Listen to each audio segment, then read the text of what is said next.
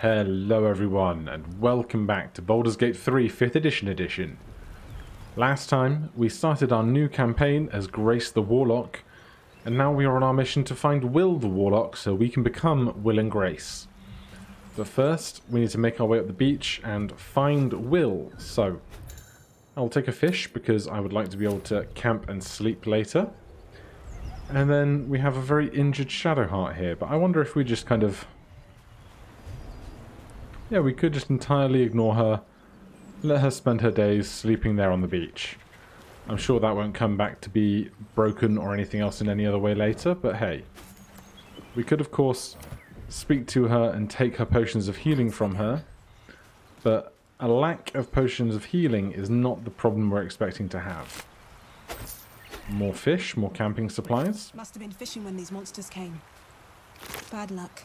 Yeah, it's not ideal, is it? There's a little backpack up here. Fresh water. There must be a settlement somewhere nearby. Maybe alluding to the Druid's Grove. More fish for camp supplies. Of course, you need 40 camp supplies in order to take a long rest in the game currently. Do not need to worry about this gentleman's perfumed letter. Alright, so all alone currently, our big goal is to get up to where the Druid's Grove is so that we can recruit Wyll. But to get there, we're going to have some fights along the way. Not namely, there's a couple of intellect devourers hanging out here. They must be dispatched. And with our eldritch blast, we can just about get this one in range before it can see us. Better stay back. One strike could be lethal. So, because we hit them when they weren't really paying attention to what was going on, they now have the surprised condition, which lasts one turn, and while they have that condition, they cannot take actions or reactions. So that means we basically get a free orbit of all of the portraits to take another attack action. Unfortunately, we're just rolling terribly. So now the second Intellect Devourer is going to pass, and then the first Intellect Devourer is going to take its turn. So I'm going to step back slightly, and hopefully that will mean that they have to spend their turn, all their movement coming towards us before they can attack us, because they'll only have 30 feet of movement. There you go, their action was spent dashing, which means they're not going to get a chance to attack us this turn. Now, Eldritch Blast is a ranged attack, and so from here, we only have a 90% chance, which is still very high, but you'll see at the left of the screen it says down arrow, target is too close. So that means if you're making a ranged attack whilst another creature is in a melee ranged attack threat of you, you have disadvantage on ranged attacks. So we can do a 90% chance of doing 1d10 damage. Or if we get our dagger out, we can have a 95% chance of doing 1d4 plus 3 damage. So I'm going to take that option for now. And it automatically used our bonus offhand attack, which is what I was going to do anyway. But I would like to be set to dual wield so we can do that manually at our discretion later. This one's going to dash towards us as well.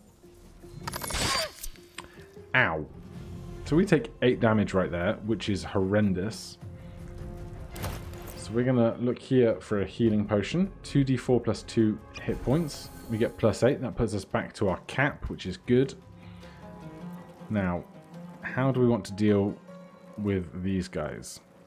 We've used our bonus action. Let's try a Dissonant Whispers. Level 1 enchantment spell. 3d6 psychic damage, and they become frightened. So we'll do that on the one with 9 hit points. 3d6 on average should do 10.5 damage, so we should kill the Intellect Devourer more than half the time. Of course, that's only when we hit. They still have a 60% chance of being hit and a 40% chance of making the save for half. But that went pretty perfectly. They miss us this time, so we can hit them with our dagger for 4. And that's that fight resolved. I don't think they have any stuff on their persons. Or they're not really people, but you understand what I mean. And because we've now spent our spell slot, we can short rest up here. That refreshes our spell slot. That is the beauty of warlocks. Nothing on this person. Abducted commander. Another dagger. There's another abducted... Oh, not commanders, commoners. Would help if I learned to read. And if we just hop up here to this high ground, we can see another intellect devourer. Need to find a way forward. Over there. And if we go to turn-based mode, let's try hiding. Then that was a bonus action, but in D&D 5th edition, unless you're a rogue, it's not a bonus action, it's a full action, so we'll forfeit our action here. See if they want to do anything, or whether they're literally stuck on the environment. So we're now hidden, and we get our attack roll, and that's going to be at advantage. And our stealth was successful. I think this guy is just stuck on the terrain, which is a shame for them, but it's fine for me. That's that threat dealt with as well. So now we can hop on down, see what other supplies we can find. There's a chest and a dead mind flayer up there, as well as this abducted nobleman. A rapier, silver locket, and an onion. So unfortunately that rapier, we are not proficient with martial weapons or rapiers, so we cannot make use of that. That's typically the better weapon for a rogue at 1d8 finesse and light. But we won't be able to make any use of that today. Let's hobble on up here and see what this chest has for us. Basic poison is absolutely fine. What's inside? A dead mind flayer, a void bulb, and a potion of speed. So with all of that looted, we're trying to make our way north as fast as we can, without finding much in the way of any other encounters or interesting stuff, because I want to save as much stuff as possible for after we have met Wyll. So first of all, we have to find our way through this downed ship. There may be even more that survived the crash. Well, these goblins definitely didn't. There's a supply pack for us. That's very nice. That's one free long rest. We're not proficient with that weapon either. But I will take a healing potion. I'm also aware we're not terribly strong, so our carry weight is not going to be great between 120 pounds encumbered or 160 pounds heavily encumbered. But it seems like we can make our way through there. If we just hop over this fire, hopefully, so we don't take any burn damage. Although evidently our jump is not terribly far. Still, we make it, that's good. If not over, then through. Right, where are we now? Over here. Lae'zel may well be in that cage, except she hasn't loaded in yet. Best be on my way. As I've said, we're just going to try and recruit Wyll as early as possible. So, let's stealth. Find our way up to this prime land here. And there's going to be a reasonably big battle going on. And we have one objective here. Keep Wyll alive. Because if Wyll dies, we obviously can't recruit him. Open the bloody gate! Nobody gets in! Zevlor's orders! That pack of goblins will be on us any second! What's going on? Goblins are on our tail! Open the gate, Zevlor, now! You let goblins here? Where is the druid? Please! There's no time!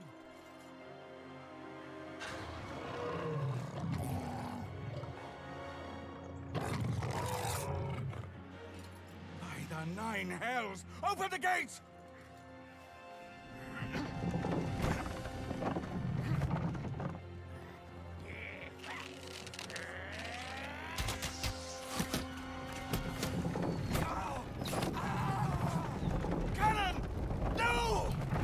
Looks uncomfortable, doesn't it?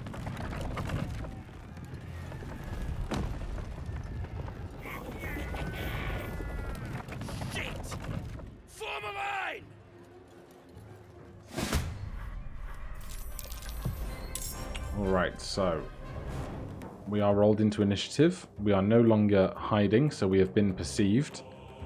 And if we just look over this way, there's Zevlor. Where is Wyll?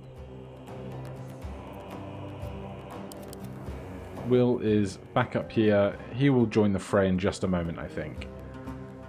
And amazingly, we are at the very top of the order, and we have this goblin right in our face. So I think that's going to be our priority.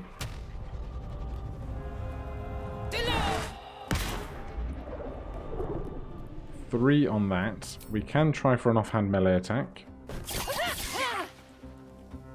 Unfortunately, we miss. They do not have a melee weapon in their arms, so we are able to move away without taking an attack of opportunity. They'll still probably try and attack us, but it means the rest of them probably don't have a great line of sight.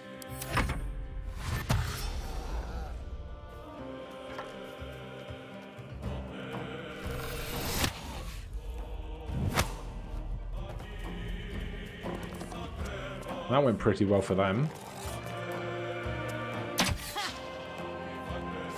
Thankfully, they're not doing a great job of shooting us up here.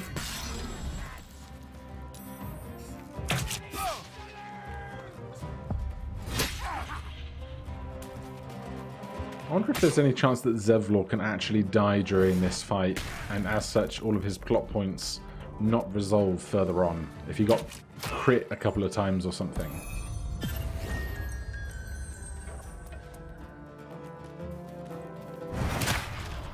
Sleep does have the chance of being a very big problem for Wyll and I, because we're both human, and so we both are not able to benefit from elvish ancestry, which will protect us from sleep and sleep-like spells and charm effects. So that's going to be something to watch as things progress. But for now... Oh, that's a big miss. Alright, well, you're here anyway. That's another big miss. There is no risk of being backstabbed anymore. I believe they took out that mechanic in patch 5, so we don't have to worry about turning to see our opponents. That was a big hit, so that removed our temporary hit points that we gained from the rallied condition, which is when that horn was blown.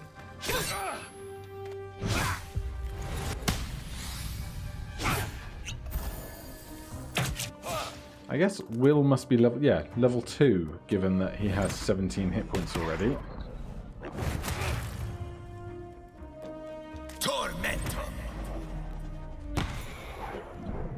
Magic missile, as ever, being incredibly OP. Well, thanks for letting me do 2 damage there. I appreciate that. Right. We got there with our offhand attack, though. Can't complain too much.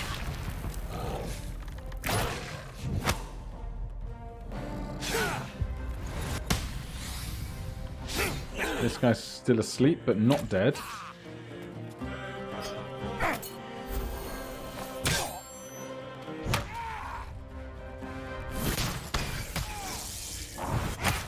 And that witch bolt is a bad time. Okay, so from up here, we now have the ability to help out with our Eldritch Blast at a decent range. And the game will move us forward in order to get us into range if it needs to. So let's go after this guy that's concentrating on this spell. There you go. So we do 6 damage. They have to make a check to concentrate on the spell they're trying to maintain. And because they failed that check, they are unable to maintain concentration on the spell, and it is dropped.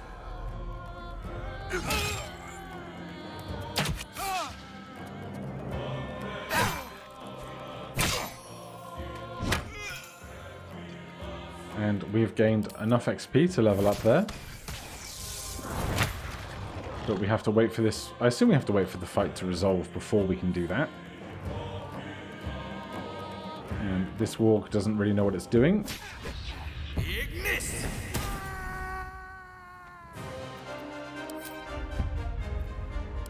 Yeah, it's not letting you try and level up in the middle of a fight, which is reasonable. Right, think Wyll's probably got this guy, although they're concentrating on Witch Bolt again. So if this one gets a turn before the spell can be removed, this guy's probably dead. So we'll try and help out here again.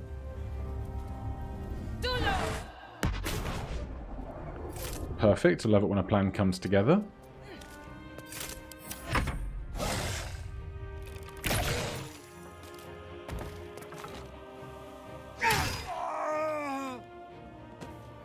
I think we did lose one of the humans here. Maybe two if that one's not still sleeping.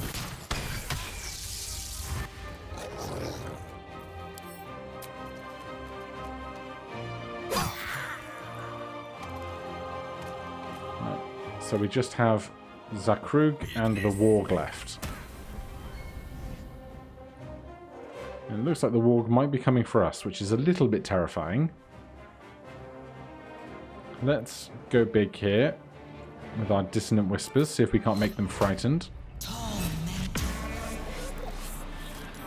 Good, so they won't be able to come any closer to us now.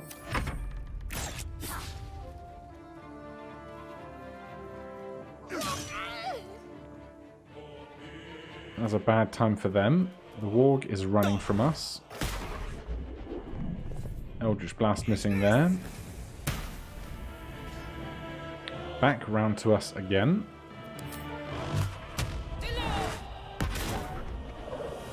Five damage is reasonable. But it is just us, Zevlor, and Wyll that are left. Everybody else has fallen. They're not having a great time of it this time. Last time I attempted this fight, we all survived, and we got a point of inspiration for it from the soldier background, but I don't think we're going to be as lucky this time. 42% to hit with that, 65% to hit with this. However, they are going next, which is only slightly terrifying. It might be that our best bet here... Oh, okay. I didn't think we were in the attack of opportunity space there. It's going to be to dash directly away as best as we can, so that they have to spend their turn dashing. I will take an emergency potion.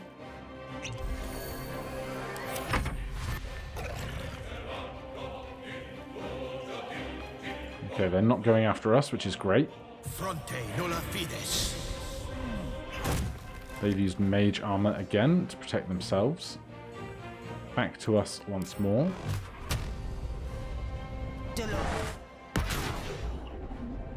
And hopefully between us, this should be soon over. One magic missile would do it.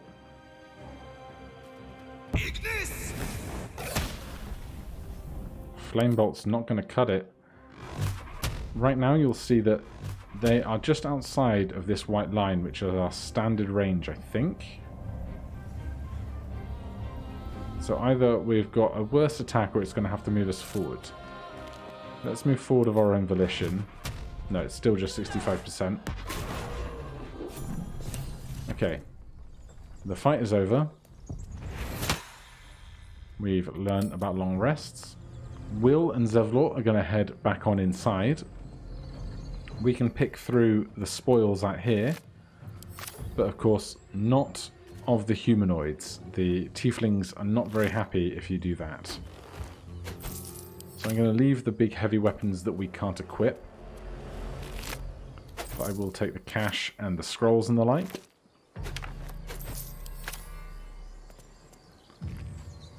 So if we hover over Bath here, you'll see it's red because that would be considered stealing in the eyes of the survivors. Don't think I need a stuffed teddy bear. How about this bugbear? Nothing there but a skull, and I do not want a skull. And another bow. Okay. So, as much as that did not exactly go great for everybody else that died, we succeeded on our task of keeping Wyll alive. We've also got enough XP to go up to level 2. So join us next time where we will level up to level 2 Warlock and finish our recruitment of Wyll before then continuing on our adventures in the dastardly Warlock Duo. Thank you ever so much for watching. If you're enjoying this series, please do consider subscribing or hitting that like button. If you have any questions or comments, you can put them down below. Otherwise, I'll see you in the next one. Cheers.